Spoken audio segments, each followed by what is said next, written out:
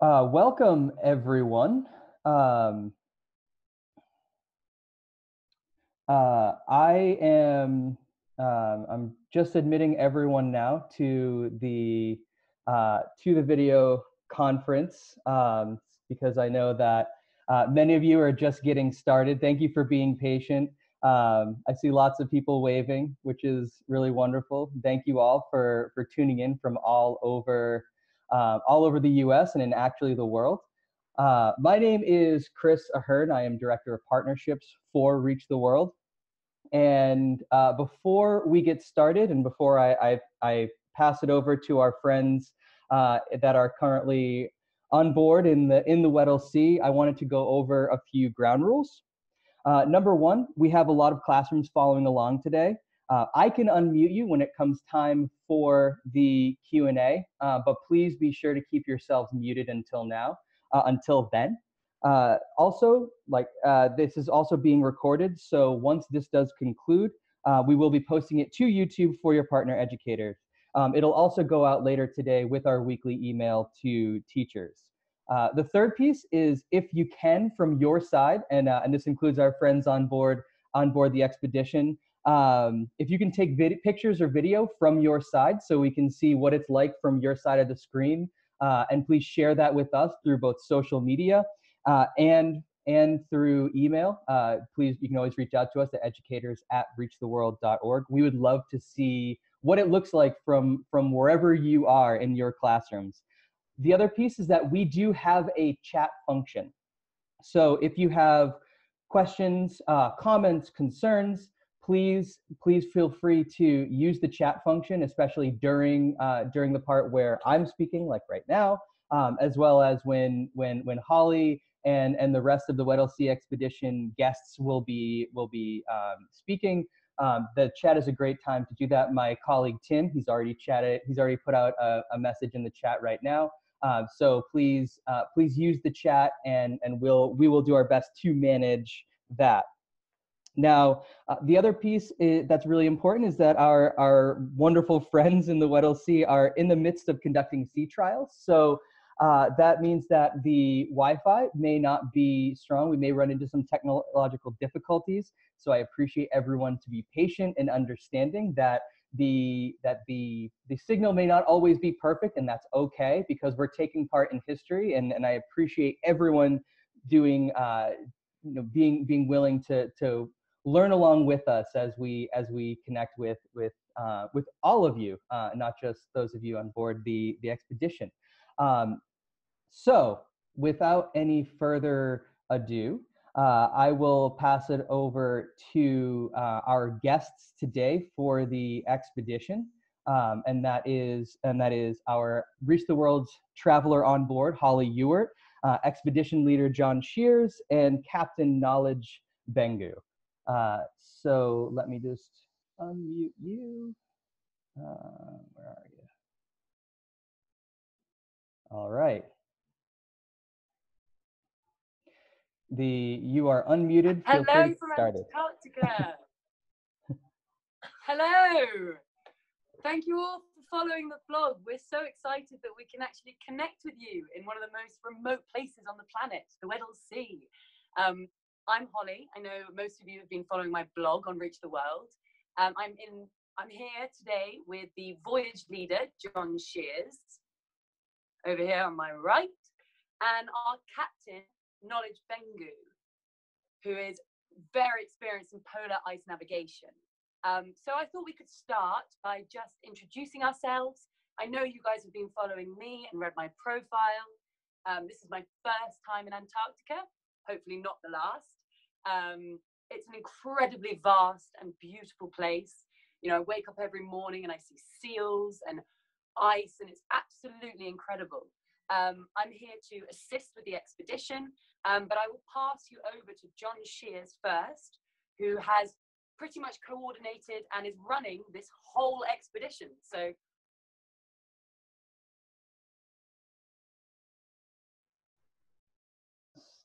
So it looks like that our friends on board the expedition have momentarily frozen. We'll wait for them to come back online in a moment.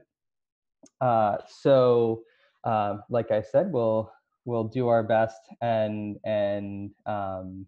hopefully get them back shortly. So this is a great time while we're waiting for them to reconnect. This is a great time for you all to this is a great time for you all to start thinking of some questions, some ideas. This is a great time to use the chat. Maybe you can all use the chat and let us know where you're tuning in from. I know that there's a lot of really amazing places all over the country and the world that you are tuning in from. So if you want to take a moment to do that while we're waiting for our friends in Antarctica to reconnect. All right, we have River Forest, Illinois. We have Matt Nelson from Montana. All right, we have Illinois and Montana. I forgot to mention, I'm calling in from New York City. So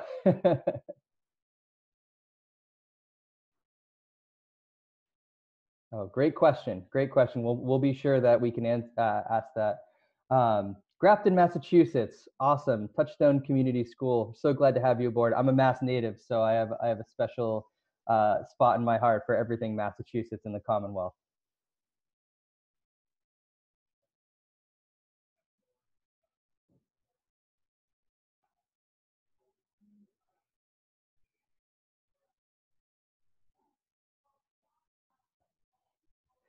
One other thing that I would like to mention while we're waiting for the for our friends on board the expedition to reconnect is that we also have two of our colleagues on board who are taking part in today's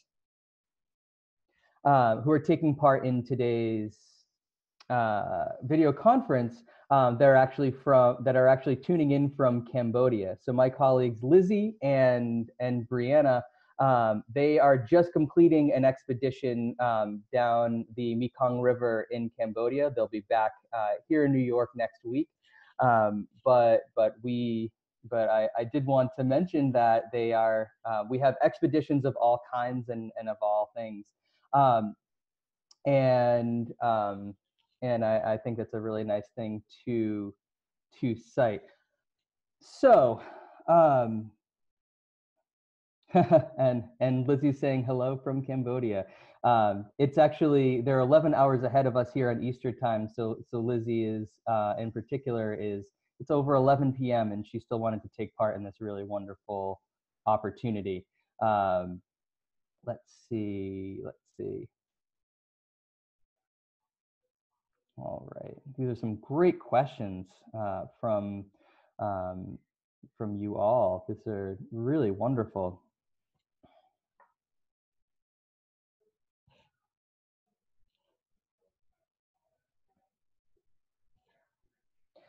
Okay. Now, while we're waiting, I will have a chance right now to. I'm just going to unmute a couple of you so we can chat more directly while we are waiting for our friends to return. So since you are first, I'm going to unmute.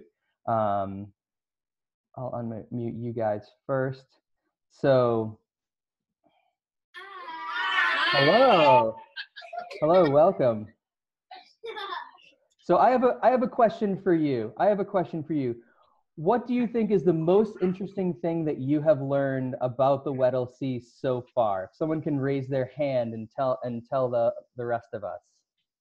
Gus. That Weddell seals can dive 2,000 feet under the sea surface. Oh, that's a good one. All right, one other person. Kaylee. I think it's that I didn't know that Ernest Shackleton crashed his boat in the iceberg. Yeah, Ernest Shackleton, along with many explorers, it's very easy to get trapped in the ice. And actually, he didn't crash his ship in the iceberg. I know a lot of us probably know the story of the Titanic, which wasn't able to actually miss hitting the iceberg. But actually, Shackleton, his ship got stuck in the ice, so it was trying to sail its way through the ice, just like a lot of ships that are in that part of the world do, except that the ice froze around his ship, and unfortunately the weather got so bad that it actually slowly closed in, and so he and his men had to get off the ship. Otherwise, the ship would have sank, which it did. And over 100 years ago, that ship sank, and no one has been able to find it since. So we're very, very hopeful that during the expedition that is happening right now, we'll be able to find it. So thank you so much for sharing those questions. I am going to open it up to another classroom. Hello. Hello. All right. So, can someone tell me one thing that you found really interesting so far about the expedition? Jared?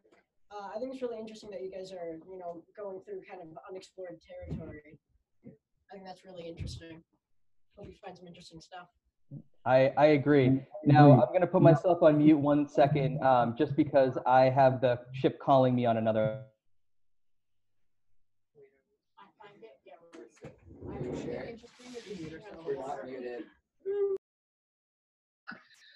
All right, so we're going to do things a little bit creatively because we have to do what we can when we can. Now with the expedition, we unfortunately lost the video on board the ship, but they have called me, and that I'm going to try and patch them in through voice right now. So we're going to do our best to do that right now, and unfortunately, again, we've lost them a little bit. Yeah, if everyone takes a look at the chat, another one of my colleagues, Heather Halstead, she's actually our executive director and the individual who founded Reach the World. She has a really great idea. If everyone can take this opportunity to discuss in their classrooms the technologies that make communication with the ship possible, we'll bring everyone else back online. We'll bring everyone online in a moment. Okay, so we're waiting to hear back from the expedition. But I think these are some really good questions that I think will be good for us to discuss. So I'm going to pick a class, and I'm going to ask you to answer one of the questions that Heather put on here, which is, does anyone know how satellite communications work? So let's see here. Does anyone know how satellite communications work? Who am I going to ask? What classroom it looks like? Yeah, all right. Okay, so how does satellite communications work?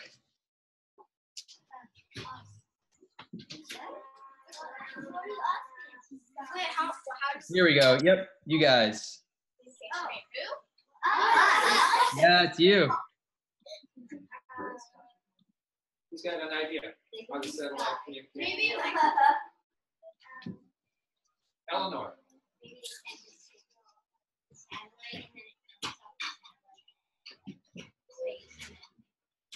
You have to speak a little bit louder, okay?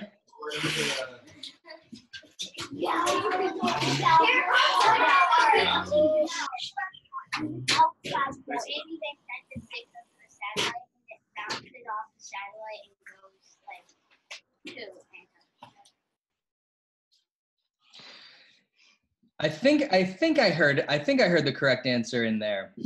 So, so there are quite a few numbers of different satellites all over the world, in fact, and they're constantly in orbit Earth.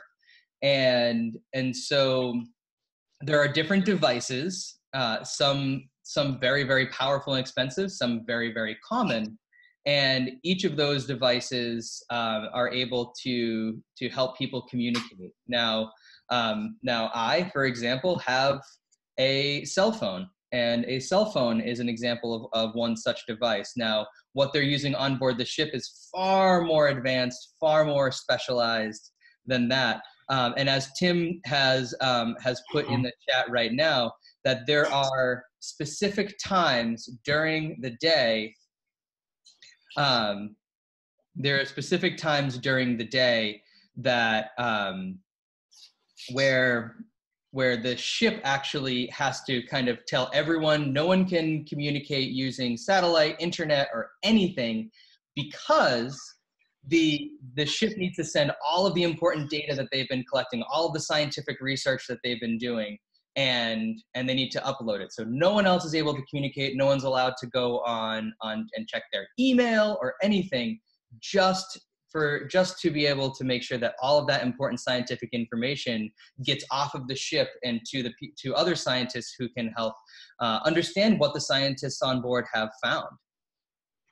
So I see a really good question here about the crew playing soccer when they arrived. That is a really, that is a really great question. So the ship did, they did play soccer, and that was in honor of what happened over 100 years ago when Ernest Shackleton and his crew on board the Endurance, when they first arrived. They actually, the expedition, they wanted to recreate that same experience, and so we at Reach the World, we shared an image that was the original, some of the original photos from over 100 years ago that was of the expedition from Shackleton and his crew, and then also with the later one.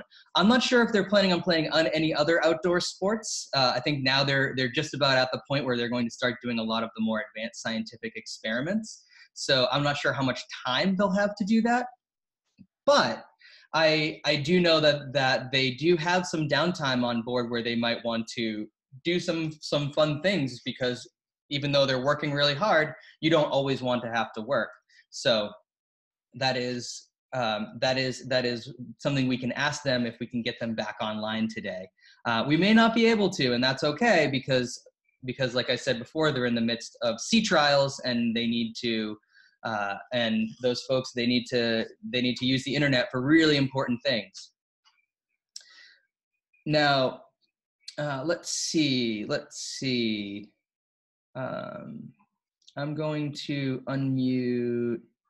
Let's see. I'm going to unmute you guys, your class. Hello. Hi, welcome. We're still waiting for our friends in the Weddell Sea to try and rejoin us. It is, they're encountering some technological difficulties. But where are you guys calling in from? All right. We got a great Illinois contingent today. All right. So we had someone ask, there's an important difference between satellite and cellular, and who can explain an example? Who can explain an example? Do you guys know what the difference? It's okay if you don't. It's all about taking a guess. Want to try, Lila? Satellite. Loud. Okay, so one of our students thinks that you can put a satellite in multiple places. Okay, anyone else have an idea? Johnny, do you have an idea? I'm so sorry, but I'm going to have to mute you all again because we have Holly back, and I want to make sure that we have the chance to hear from Holly. So I'm going to unmute you guys and see. Very bright. Let me just. Hello, can you all hear us? Give me a wave if you can hear us. Thumbs up, yay! We got there in the end. Oh, it's quite dark actually. Too dark. A little bit too dark. So we are live from Antarctica, and this is such a sign of how remote we are. It's a miracle that we even have internet connection out here. We are in one of the most remote places on our globe. And I'm with two polar experts. This is my first time, so I'm learning everything from these two. I've got John Shears here, who's the voyage leader. Hiya. And Captain Knowledge Bengu, who is our sea ice expert and navigator. So what I'll do is I will first off pass you over to voyage leader John Shears, who has been to Antarctica many times before, and he'll just give you a little bit of background. Over to you, John. Hello, everybody. How are you? Right, I'm John Shears. I come from Cambridge in England. I'm the voyage leader. This is my 23rd time to Antarctica, so I know it quite well. I think I've spent nearly 2 years of my life living here, so I really quite like it.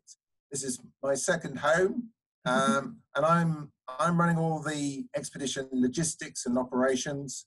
So I've been working on this project for nearly 2 years now.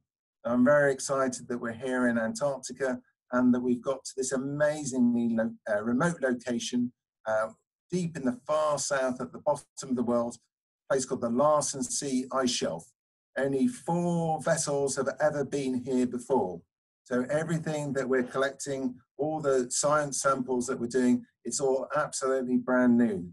Brand new to science is the work that we're doing. So at the moment, we're doing sea trials with our various bits of equipment. We've had little submarines going into the water to check their systems. And in a couple of days' time, we'll start the science program proper. That's me. I'm John Shears. So I'll hand you over to Captain Knowledge Bengu. He's the master of the vessel. The captain, so he'll have the seat. Hello, everybody. My name is Knowledge Bengu. I come from Durban in South Africa.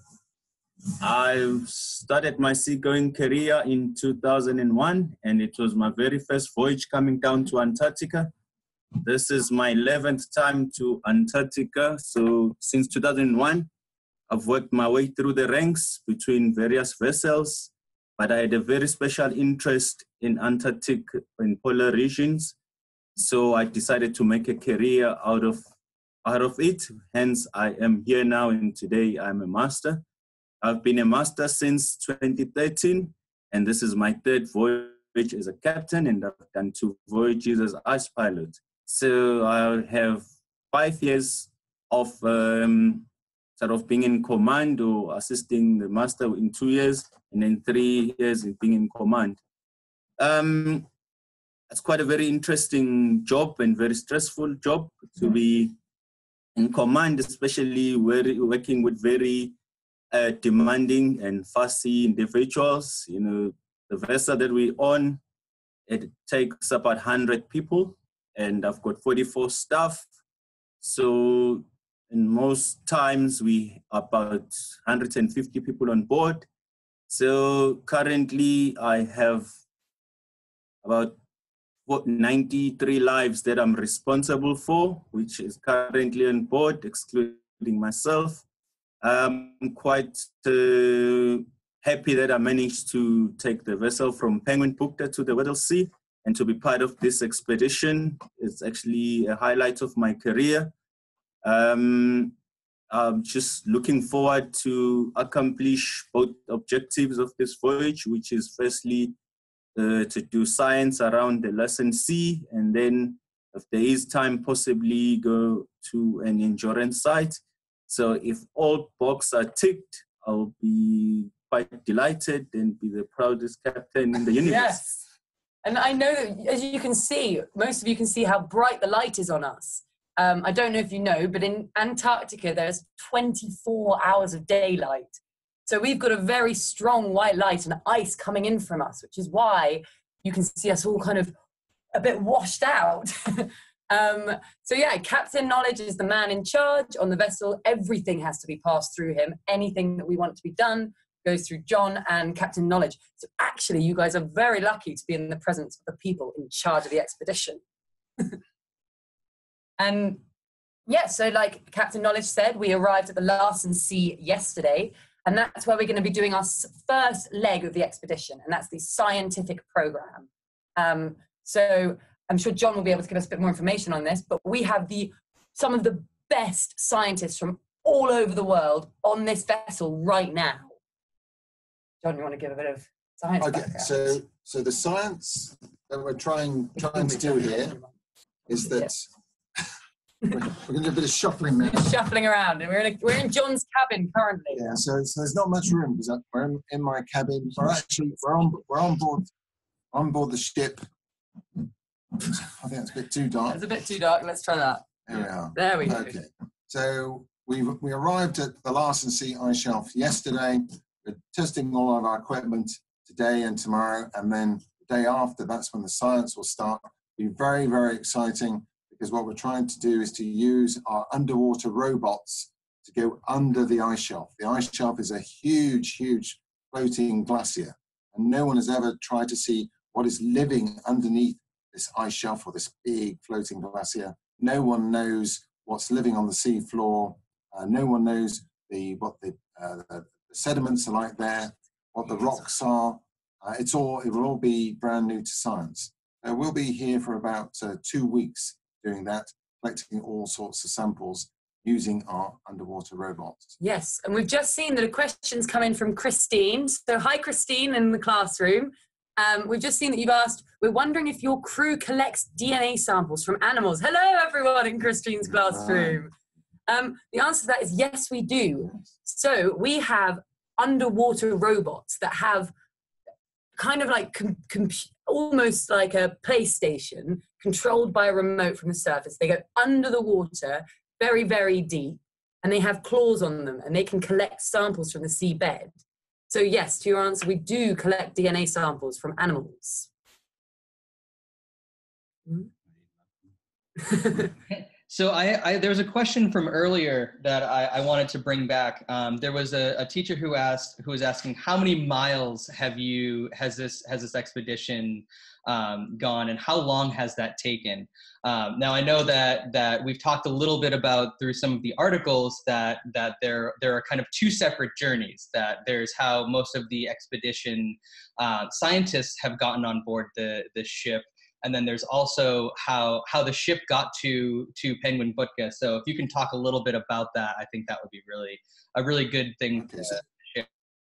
So I'll talk a little bit about how we got to the vessel, and then Knowledge will talk a bit about our journey on the vessel to get to the Larsen Sea. So we've got people who've come on the expedition from all over the world. We have people from America, the United Kingdom, France, Italy, Ireland. We even have somebody from Russia, Norway. It's a very, very multinational expedition because, as Holly said, we've got the very best people in the world who've come with us. So we've selected people for their scientific research expertise and also for their technical and engineering skills. So we have people from all over the world. So there are 41 people on the expedition. So everyone came from around the world. They all flew into Cape Town at the southern end of South Africa. And that's where we all met. And then we flew to Antarctica. It's quite an unusual way to get to Antarctica because there are no proper airports in Antarctica.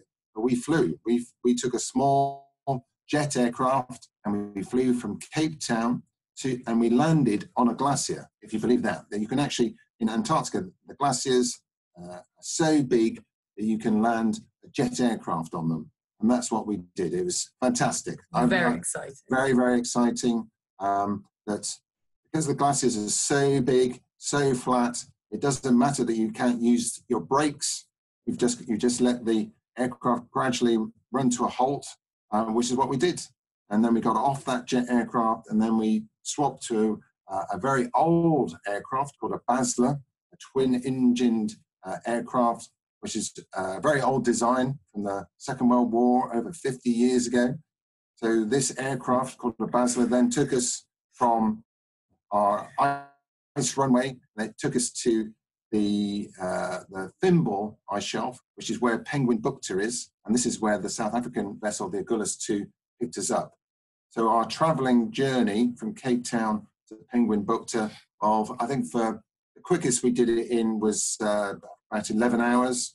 But some of our people got stuck en route and they had to stay in various camps. So Holly was one of those. Yeah. So other people in our group, they took as long as nearly 20 hours to get to the ship. And then when we got to the ship, to the where the aircraft dropped us off, and some of us then used a helicopter to go from the ice shelf onto the ship. Short ride of 5 minutes or so, but very spectacular, flying over the vessel, seeing the vessel from the air for the first time. But then some others, we couldn't use the helicopters, so some other people had to go from the ice shelf onto the vessel using what's called a rope basket dangling from a crane. So some people were on this rope basket and they were, what it would have been, 20, 30 meters up in the air. So we're talking the size of a small block of flats, that they were coming down from the ice shelf and then coming down on the rope basket. I think that there was a photo on my blog of the basket of being lifted by a crane onto the vessel. So that's what John's talking about right now, is that basket that lifted us from the ice shelf onto the vessel. It was quite nerve-wracking. I've also seen that you guys have asked some questions just down the side, which we could answer while we're pausing before Knowledge talks about our transit to where we are now on the vessel. So the first question is from Eileen. Hi, Eileen and class. You said, if there's 24 hours of sunlight every day, how do you sleep? Quite a good question. In our cabins, we all have blinds and curtains, and everybody has attached Velcro to their curtains so that we can block out the sunlight so that everybody can try and get sleep. I've also bought an eye mask that I wear all the time. Otherwise, you just lose kind of sense of what's day and what's night. But I'm so used to coming to Antarctica that I don't have any problems at all. No. I often sleep in my cabin here with all the curtains open. Yeah. Whoa. See, that's a seasoned polar traveler. I'm not like that. I have to have pitch black. The other question you've asked is, have you ever discovered anything like parts of the ship in the sea? This is from Christine. Yes, there are some people on this vessel who actually work as their job to find shipwrecks in the ocean. That's kind of my primary job. So yes, the answer to that is I have found shipwrecks in the ocean before, but that's a whole other story as well. We'll have to come back to. I'll write a blog about it, guys. So we'll just go on to Knowledge to talk about our journey from Penguin Bukta to the Larsen Sea ice shelf. Hi everyone again. From Penguin Bukta, once I received all 41 people on board, it was on the 3rd. So I had to do a compulsory passenger briefing and also do an abandoned ship lifeboat master, which include everybody in case of emergency. We left on the 3rd. We were full away on ice passage around 1500. So beforehand, we had to do a lot of preparation where we had to look at ice imagery, just to work our passage and passing through multi-year ice that was along the way as we were proceeding north. So we spent about 15 hours going through very thick ice, which is multi-year ice, and the vessel can do about 5 knots in 1 meter thick ice. That's the design of the vessel, but she far exceeds that specification.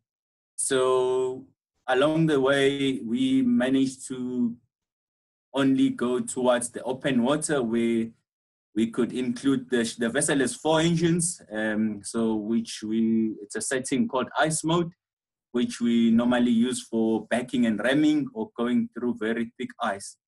However, if you're on this mode, you can also do about 18 knots. So we managed to do a very good speed and cover a lot of miles during the time when we were on ice mode, which shortened up our transit time. But the general rule in ice navigation, it says if you can avoid the ice, then avoid it, which is what we've done.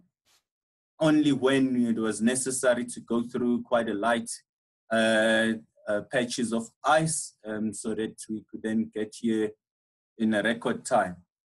The distance is about 2,500 nautical miles from Penguin-Bukta to the Larsen Sea.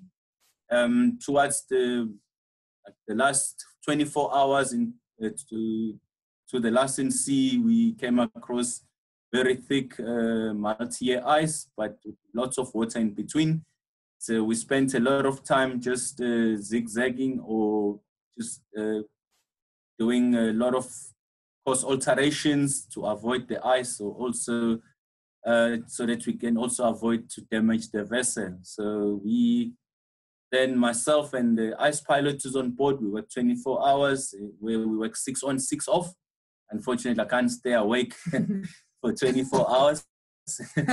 So that's how then we managed to get the vessel safely to the Larsen Sea. I've just seen another question come in that I think is quite interesting, is about how often do you receive new supplies? So I don't know if you guys saw, but I did a post about the food that we have on board the vessel, which is actually very impressive. So we left South Africa on December the 6th and have not had a restock of food since then. But we are still having delicious meals of chicken and potatoes and vegetables because we've stocked up enough food to last us maybe till the 11th of March. So there's a lot of food on this vessel.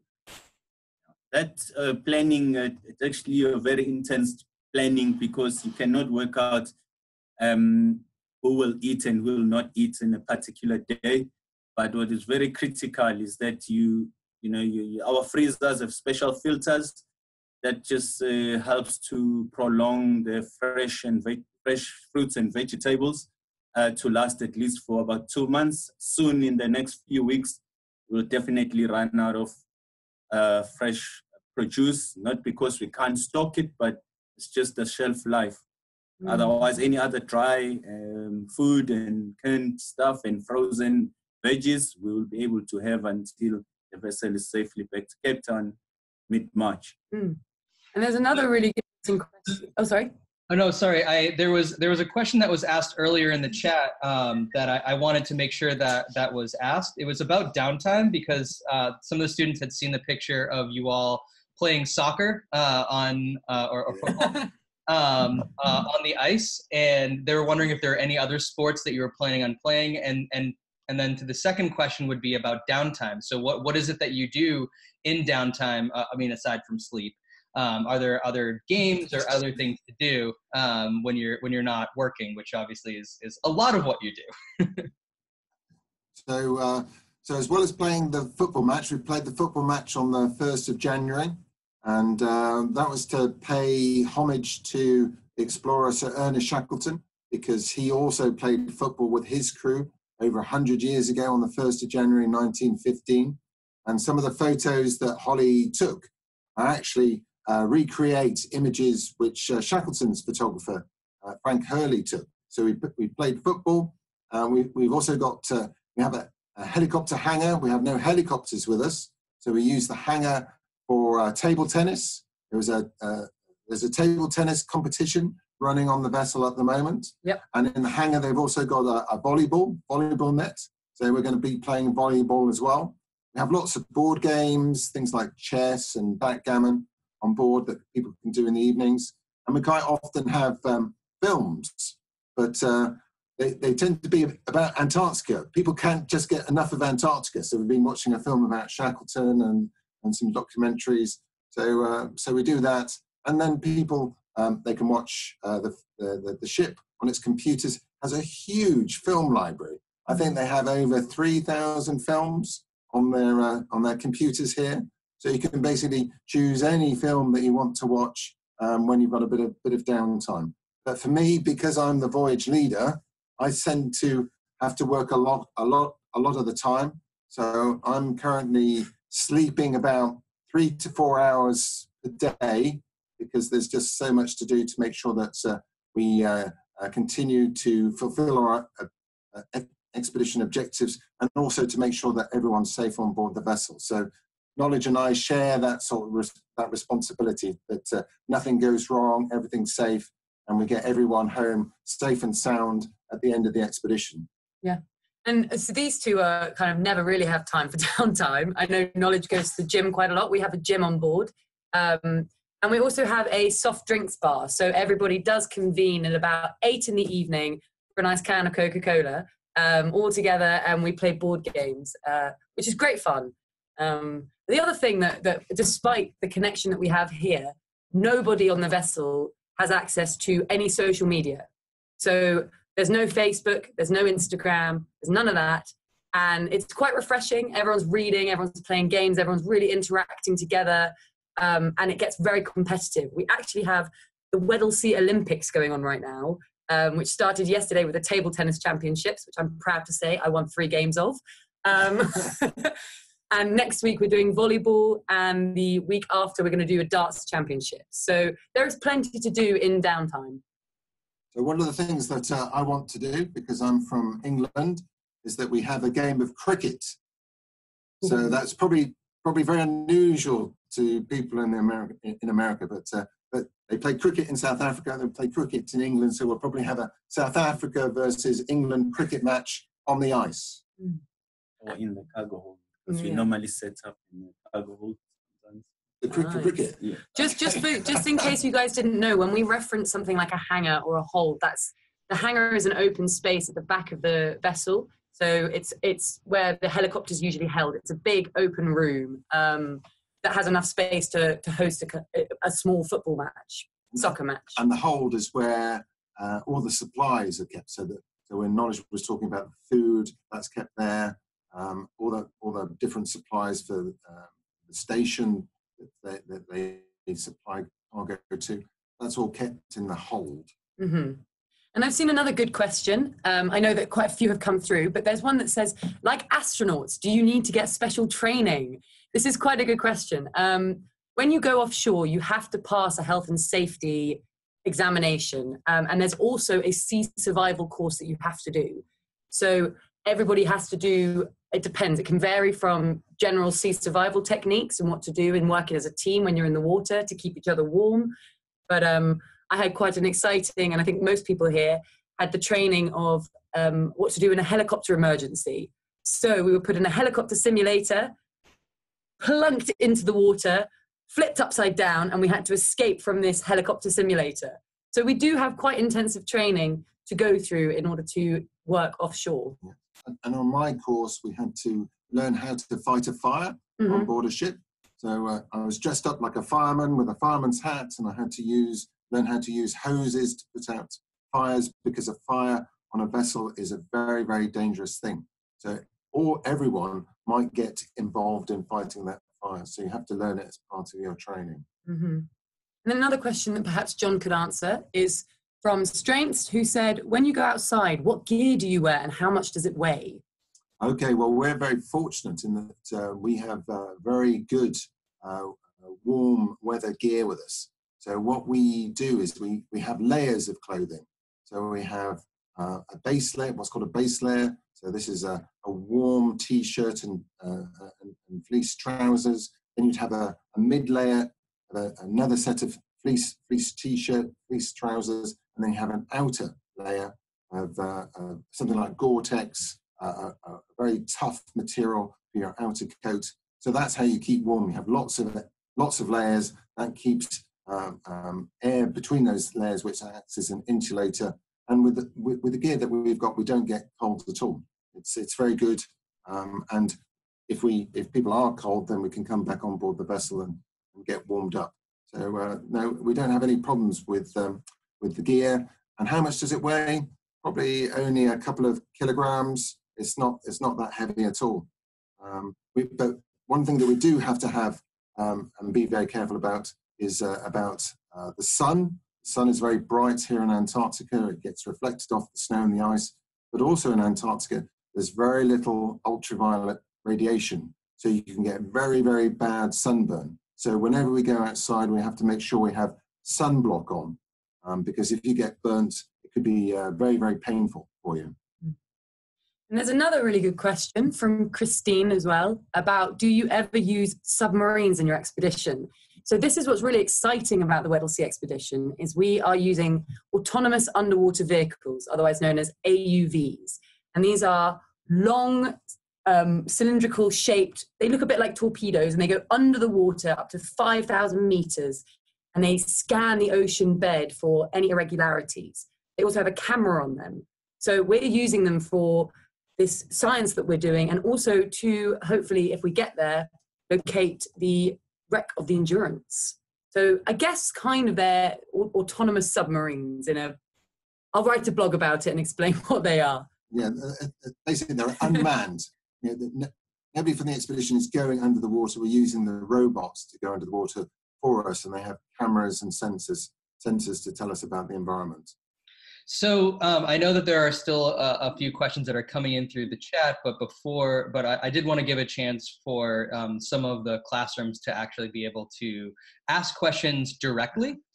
So I'm going to unmute one of the classrooms right now and give one or two of the students a chance to talk to you directly. So Mr. Whitney, I'm going to unmute your class first, since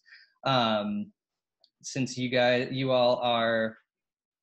Hello. Yeah. We can see you on the screen. Awesome. Let me just. Hi. Here we are. Hello. Hello. Okay. So does any of you have a question to ask us, our wonderful guests today? Yes, hi. I heard you mention food itself earlier, but do you guys know what it's like cooking on the ship? Do we know what? Do you mind repeating the question? Sorry. Like, what's cooking? What is it like cooking on the ship? Is it like cooking on the ship? That's one for knowledge. Yeah. Well, the ship is almost like a 5-star hotel. She's a passenger ship. Passenger ship, she complies with the passenger class regulations. She's a tanker, she's a container ship, she's a bulk carrier, she's a helicopter platform. So if you have an idea how a 5-star hotel looks like, we are on a floating 5-star hotel. I'd imagine that when we're through rough seas, it'd be quite difficult to cook those. So they're very, very skilled chefs on here, and they also are very good at using the supplies that they have. One more question from Mr. Whitney's class, and then we'll go to another one. Are there penguins? Did you guys hear that? No. One more time. Are there penguins? Are there painting penguins? Penguins. Oh, loads Yes. of penguins. Yeah. So we've seen 2 species of penguin whilst we've been on this expedition. So we've seen the Adelie penguin, and we've also seen the emperor penguin. Adelie penguins are quite small. They're about, I suppose, about one foot tall. But emperor penguins are very big. They're more like 3 or 4 feet tall. So we've seen both of those penguins. We've seen quite a few. We often see them floating on ice floes as we travel past on the ship. So yesterday morning, we got woken up by an announcement on the ship saying that there was a leopard seal. So I woke up by opening my curtains and seeing a seal out of my window. It was amazing. Wonderful. That's great. All right, I'm going to unmute one more classroom. Hello, Christina. All right. So can we have one or two volunteers who'd be willing to ask a question? Are you moving right now? Great question. No, we're not moving right now. We're keeping the ship stationary so we can test our equipment. That's the robots. We're testing the robots right now, so the ship has to be still. Okay, one more. Lois, loud crowd. Oh,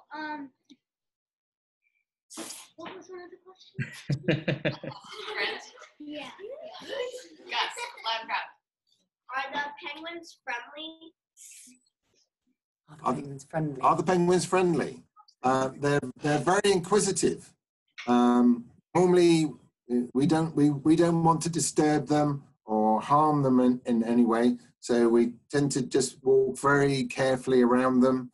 But when we were playing our football match, we had to stop the football match because we had a pitch invasion by 30 penguins. So we had to stop and let the penguins go across our football field. And then when they'd gone, then we could restart the football.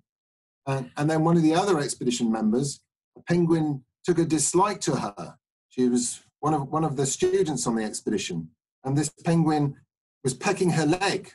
And she was she was running away from the penguin. So the penguin was attacking her. But it didn't hurt her. Penguins can't really hurt you, but they can certainly peck you a bit. Oh, that's wonderful. Well, what an experience for sure. Okay, so I've unmuted our next classroom. So, what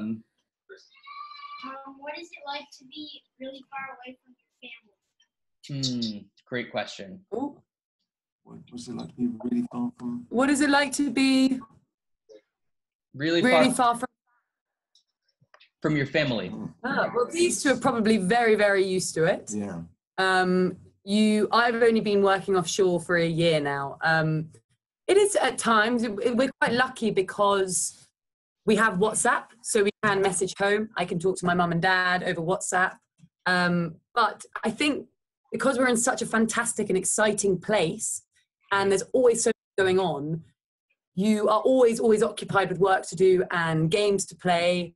But yeah, it's a long way from home, but it's very, very exciting, and the work that we're doing is really worthwhile. So it kind of makes it all worthwhile.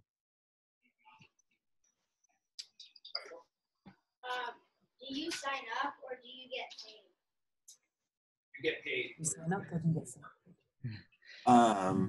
Well, I'll talk about the expedition first, and then Knowledge can talk about the ship. So for the expedition, we invited people to come on the expedition because we wanted the very best people in the world, whether they were scientists or technical people. So we didn't select people, we actually went out and invited special people to come on the expedition with us. All right, so for me, when I decided to come to sea, as many of my colleagues who also had a desire to work on ships. Fortunately for us, we happened to be on the polar expedition vessels, so we decided to specialize on it. So that's how then we ended up coming down here many times. The only downside in my career, especially when it involves the Antarctica, is that you miss Christmas all the time when you're down here. So since 2001, I've only had 4 Christmases at home with my family, so which means I've missed the rest. So you can do the maths, you smart kids. Wow, I can imagine if that would be difficult. So we're gonna go right into our next classroom. Hello, Christine's classroom. All right. This is gorgeous. Yeah. Okay. Sydney, what's your question? What is the most fun thing that you do on the ship? Okay, so students asking, what is the most fun thing that you've done on the ship? Do we have another question that we can ask at the same time? Ben. Are you ever scared your ship is going to sink like the Titanic? Okay, let's maybe, we could ask that question, but we're obviously wishing you only good things. It's gonna sink. But are you afraid that the ship might come into dangerous terrain or sink? So the most fun thing that I've done, I think, was the football game and going on to the ice, because we played the game on frozen sea ice. So frozen sea ice is frozen seawater. So it's very unusual to be able to do that. Although I've been to Antarctica so many times, I've only ever been able to do to walk on fast ice like that twice. So that was a big fun thing to do. And then, are you scared your ship is going to sink? No. No, this is a very, very, very tough. It's a very, very safe vessel. Knowledge is a fantastic captain. So no, I'm not scared at all. Okay, just to add on what John has said, we learn from the mistakes of the past. So the vessel has double skin. So before you get to the actual hull for the vessel, you've got voids. So if we do puncture the very first layer, the hull, the water will only fill up the one void. So the ship is segregated or separated in so many compartments so that if one is flooded, she can still remain afloat. Awesome. That's actually very helpful, and I'm sure that many of the classrooms that are following along will be very pleased to know that you guys are very safe. So I'm going to unmute Mr. Rogers and see. So Mr. Rogers, are you ready to ask a question? How long ago? Okay. Maybe not. We'll go to Miss Sostak. Hello, so Sarah's class. Fine. Nora, are there polar bears? Are there polar bears? No. Polar bears live in the Arctic. So polar bears live at the northern end of the world. We're at the other end of the world. We're at the South Pole, and only penguins live here. How much fuel does your boat need? How much fuel does your boat need? Great. Oh, the ship, when she's filled up completely, like to the brim, she takes 3.6 million liters. That's full capacity of the fuel. Oh my God.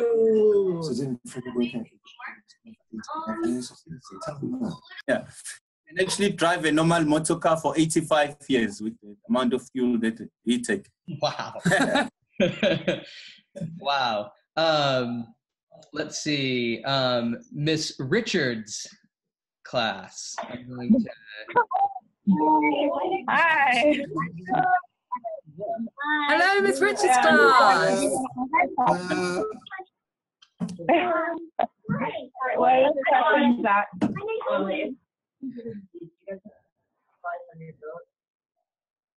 If one of you gets the disease, do you have medical supplies on your boat to help? That's a great question. Cure you? Yeah.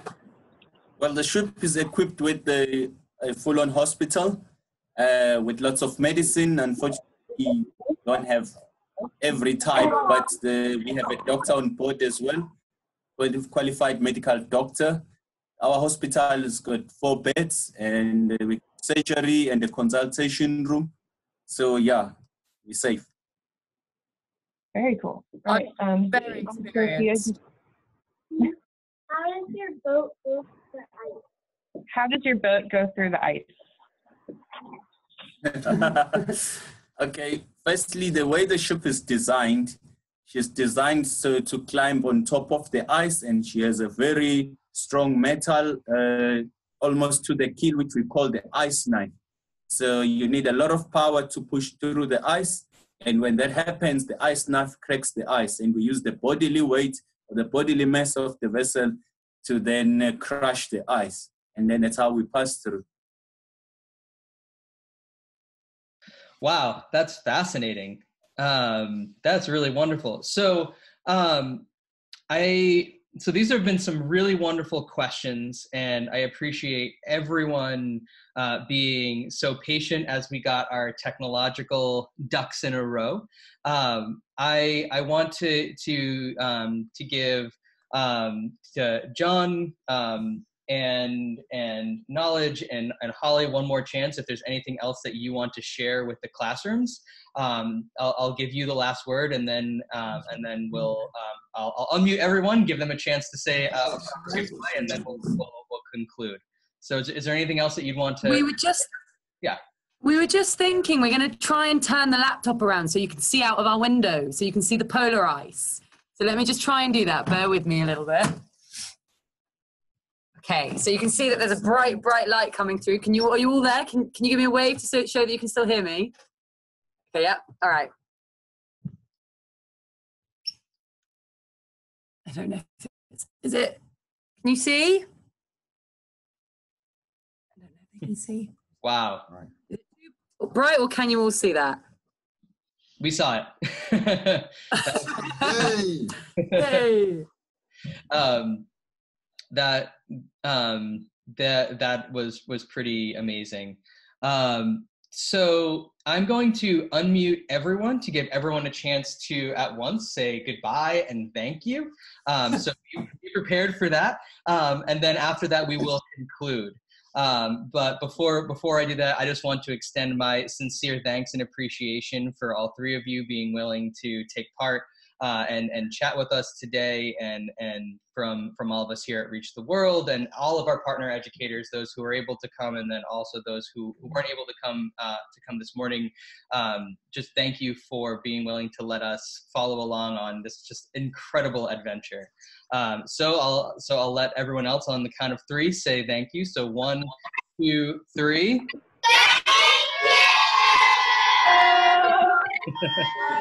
All right, wonderful. Thank you guys so much.